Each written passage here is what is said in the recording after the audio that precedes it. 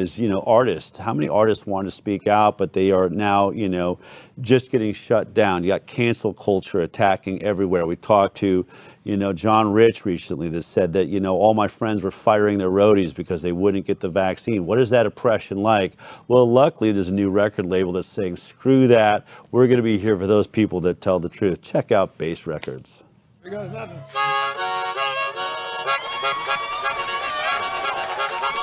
I truly believe music can change the world. Honest music is the only kind of music worth listening to. That's not even in the song. That's free. You get that free. The music industry is incredibly woke and everybody is an activist, but there's still a large percentage of conservatives in the industry. They're just kind of hiding. There's more of us out there than the other side thinks. And they're afraid to speak out because they don't want to be canceled. They don't want to be uninvited to the Grammys and they don't want to get on a blacklist. I listen to a lot of music I don't agree with, but it never makes me furious. These days, it's not that way anymore. There's no middle ground. Social contagions and anger are omnipresent. It's like a storm. Isn't music kind of like the last bastion of free speech? Like we should be able to say whatever we want to say. Isn't that what the counterculture was in the 60s? Pour me, pour me, pour me, pour me another shot of whiskey. We felt like there was a lack of artists who speak to traditional values. That's what Bass Records is all about. Hardworking, family-oriented, loving people have been pushed out of the industry for political considerations, cultural considerations. And what we want to do at Bass Records is change that. Music should have been about free speech. I got sorrow in my bones. It's a sort of bravery to be able to stand in front of people that may disagree with you and say what you think. If you don't say what I say, you're an enemy. You're on the other side, and I won't participate in that agenda. The definition of a rock star is standing up for independence, freedom, freedom of thought, freedom of speech. If we get to a point where we can't say what we want to say anymore, what are we going to sing about? I'm not the only one willing to fight for my love of the red and white and the blue. Bass Records is bringing in some amazing talent. Artists that might have been canceled for standing by their principles. We want artists, creators, and the people who make music possible to thrive, survive, and ultimately participate in the music economy. We want to build an infrastructure, like-minded people who are freedom-minded. Artists who share our values, build a culture around that. And we wanted to bring music to people that want that. And they don't want the other thing. They want the good medicine. I like seeing things like Bass. It gives me hope. It's nice to know there's more people showing support for people like me. The country is starving for music that people can relate to. Yeah, I think they're going to sell some records. The opportunity that Bass Records has is to find real artists with a real message of substance. Once there's a pivotal change in the culture war, they're going to be at the forefront of it. Giving people the option to see other things and not just one thing out there, it's going to be great. It's where they'll put me in the grave. Well, the HighWire, we're not just about medicine and science. Ultimately, we are about liberty, transparency, and freedom. We love to celebrate every place where we see somebody, something, some company standing up to make a difference in this world where cancel culture, propaganda seem to be running rampant. This is one of those opportunities Bass Records is getting rolling, and one of their first artists is with me now. Our own Brad Skistimus, 5 times August, in the house. Good to see you again. It's really great to see you. This is something we've talked about before, and we just had John Rich, talking to us. Super awesome, a guy that spoke out, spoke his mind. Amazing how much he understood the science. But he said, man, I was shocked how many people, I'm not going to name names, but some of the biggest people you're following ended up firing their people, never hired them back, turned into total a-holes, didn't stand up for anybody. But you're not as afraid to share some names. I mean, it was disgusting. I mean, what happened to rock and roll? Well, yeah, that's exactly the question, isn't it?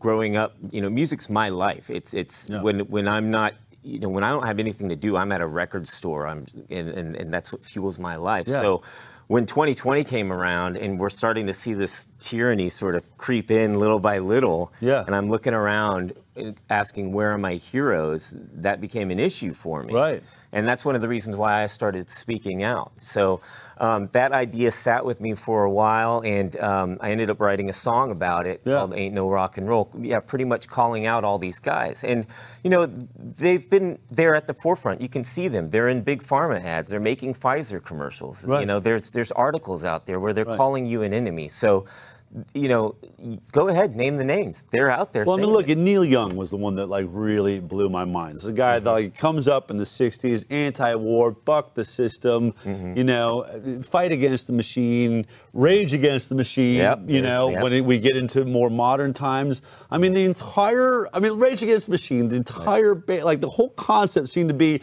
don't trust your government. They're lying to you. Stand up for your rights. Rage against that machine that is being manipulated by funding and propaganda, and then they turn around and start making, you know, people get vaccinated to see shows. Right.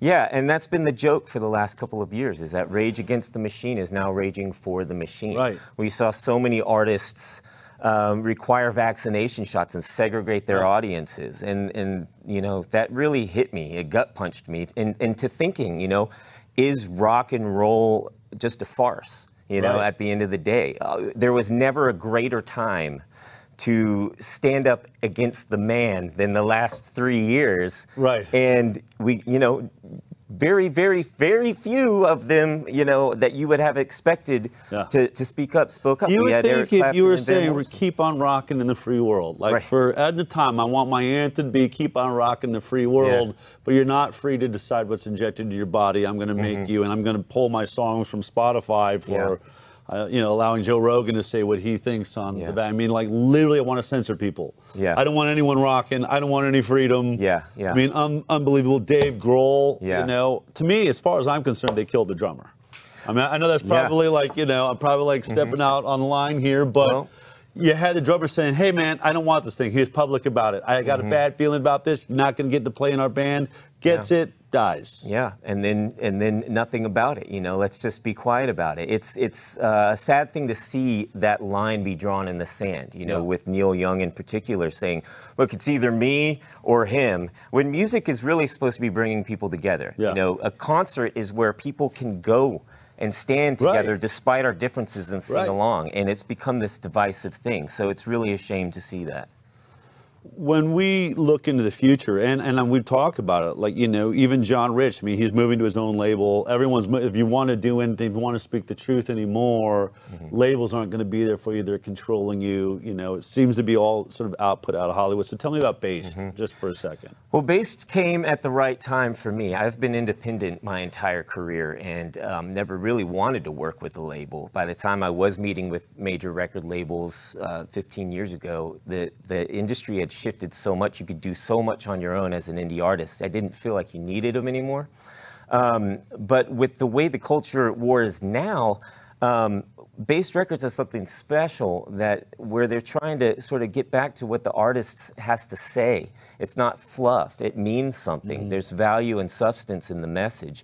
And so when I met them, you know, they kind of proposed themselves as the anti-label label. And I thought, well, if I'm going to work with a label, I'm going to work with the anti-label label. That makes sense for me. I love it. Yeah, so it's an exciting time to see that because this label, you know, it didn't exist. These artists that are speaking out, the handful of us that are, we didn't exist before. And so it's starting to curb that. And when I started speaking out, I didn't know who would agree with me. And it turns out there's a lot of people who agree with me. And little by little, this movement has grown, and we're seeing these amazing moments happen where artists like Jimmy Levy are topping the charts, you know, or this label now exists. Based Records is here now. And that's a great silver lining of what's come out of the last couple of years. I always had faith that this was going to happen. You know, I said people like, you know, why don't you start the next Facebook? I was like, that'd be cool, and we've looked into it, but I know somebody is. I know somebody sees that there's a giant market there. I know that music's going to find a way. There's going to be studios that will leave Hollywood, maybe find their way into Texas or whatever, because they want to be free to be artists. And that's really what's amazing at the heart of this. Look, I don't have a problem if you have an opinion. Go ahead and say, my opinion is the vaccine works. But when you start forcing people to get that vaccine in order to step into a public space and hear you speak, I think you've stepped over the line. Yeah. I think once you start telling people what to do with their bodies, you're way out of the line of where you're supposed to be as an artist. All we can do is just sort of express our thoughts and feelings. And I don't really even tell anyone on my show what they should do. I say, this is what I'm doing with my life. Here's the things that we're looking at. I really love, your music's been awesome. It's been carrying us all through this experience, and you're one of the first artists coming out on this label. Are people going to be able to track the label? Is this somewhere where we can see what other artists are getting involved with them? You can follow them at basedrecords.com. It's BASTE. Records.com, and they've got a lot of really great, exciting things in the works. There's a good group of guys over there that really have the best interest in what needs to happen in culture, and so it's just really exciting to see that. Yeah. And tomorrow, Base Records dropping your new music video, Ain't No Rock and Roll. That's it. We're going to give our audience a sneak preview. I want to thank you for taking time to come in and join us, and more importantly, thank you for being so inspiring. Lots of famous people on this track are helping you out. You're working with Gravy. Tell me a little bit about just this song really quick before we sort of check it out. Yeah, this song is my response to, pretty much all my heroes that I looked up to, that you started to see kind of show their true colors. Yeah. And to have to go back and analyze what rock and roll meant to us over the last 60 years. Yeah. Was it real? Were these protest artists, did they mean what they were saying back then? Because like I said, the last few years was the time to speak up. And so, I kind of took together all of the different commercials I was seeing, the headlines I was seeing. I put their faces there, sort of scratched out their eyes, and kind of as a way to say, look, you're not coming with us, right. And we're moving on without you. If you're going to draw a line in the sand, then we'll draw a line in the sand, and we're moving on, and there's a new path being forged. And so that's kind of what I intended to say with this song and video. Fantastic. All right. Well, look, folks, sometimes, the quotes go, may you never meet your heroes because you might just be disappointed. The truth is that you should be your own hero. You should not be some side player playing a bit role in your own movie. And hopefully as you watch the show, you realize that we've put a lot of credit on people that we thought knew more than us or had some say in our lives, whether it's an expert from the CDC or the FDA that told us that they were protecting us, whether we believed our teeth and our bodies were healthier because of what they were putting in our water. Slowly but surely, it all starts to fall apart. Even though you believed that your rock and rollers were marching for freedom, when it came down to it, they would do whatever it was to protect themselves, if that even meant putting you and your life at risk and your body. So in the end, what we have to do is not be depressed about this. I think what we have to recognize is our own power, our own validity. We've been looking at people up on a stage as though they're bigger, brighter, or more dynamic. The truth is the people that really make a difference, all they do? They just speak their truth. And I'll tell you one thing I can say. One of my favorite things about working here on the HighWire is I get to meet a lot of my current heroes, those people that actually speak the truth to power, put their licenses and their careers on the line, put their records on the line, put their followers and their Facebook pages and their Twitter channels on the line. And when they come in here, I'll tell you this, they always blow my mind. I haven't been disappointed by a single one of the heroes that we brought here on the HighWire. So think about that. You are your hero. You're the hero to your family, and you're going to be the hero to the future of this nation because you're going to speak up. I keep saying it. Speak your truth. That's how we change. Create new companies. Don't complain about what doesn't exist or how bad the company you're in is or what they're doing to you. Take that as an opportunity to build something that so many people need and want. There is an economy now to truth. There's an economy to health. There's an economy to critical thinking. Get in it. Be a part of it. And recognize that what you once thought was rock and roll, maybe there ain't no rock and roll. I'll see you next week.